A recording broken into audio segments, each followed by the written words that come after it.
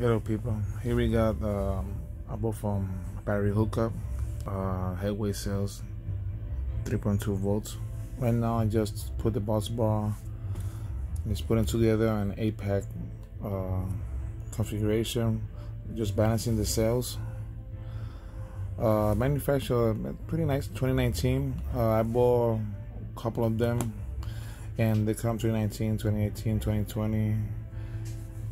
Balancing for 1 day the cells, then I will make a little PVC box to put the batteries on it and cover it, and then do my bus bars to put, and one side will be the negative and the other side will be the positive over here when they get situated, because right now they're just balancing it out, or positive or negative together.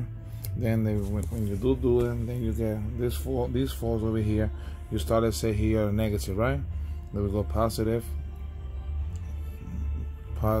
Positive here will be, let's see, let me explain back. I'm understanding. Positive, negative, negative, positive, and so on. Then you can make it like a start engine vehicle battery for your car, and it will go pretty cool. 13 some volts. Charge alternator will be like 14.5, 14.2, 14.8, depending on the car manufacturer settings. But the thing we'll have to change no car alternator, mess up with the computer of the vehicles and the code, and then check engine light for the alternator. If the voltage is too high, it mess up with the PCN. I'll keep you posted in a new update video of the Headway DUI battery pack.